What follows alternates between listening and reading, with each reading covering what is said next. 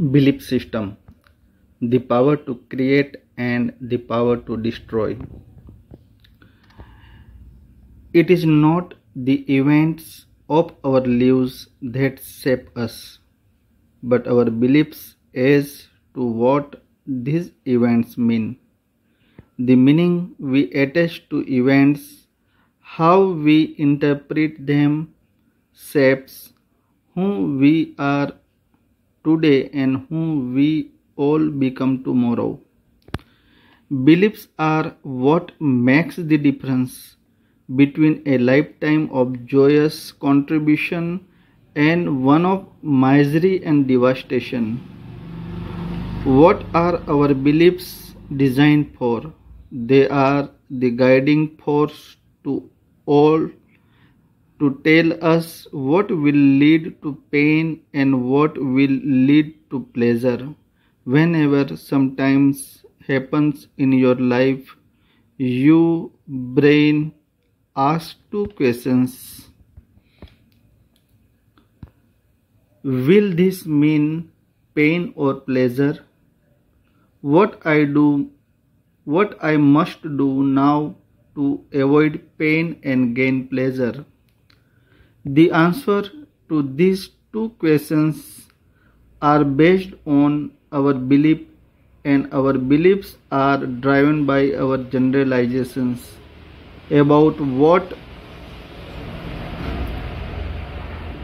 we have learned and could lead to pain and pleasure. This generalization guides all of our actions and thus the direction and quality of our lives. What is the definition of generalization? Generalizations are simply our lives and allow us to function. Most of our beliefs are generalizations about past based on our interpretation of painful, pleasurable experiences. If you want to create long-term and consistent changes in your behavior, you must change the beliefs that are holding you back.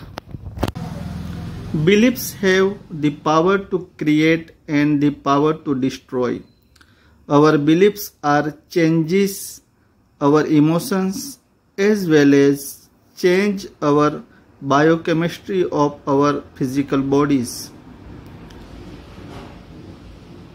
Dr. Beecher stated a drug's usefulness is a direct result of not only the chemical properties of the drug but also the patient's belief in the usefulness and effectiveness of the drug.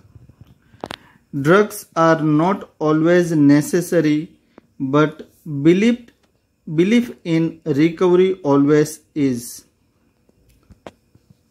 We need to realize that our beliefs have the capacity to make us sick or makes us healthy in a moment. Once accepted, our beliefs became unquestioned command to our nervous system, and they have the power to expand or destroy the possibilities of our present and future. Thank you.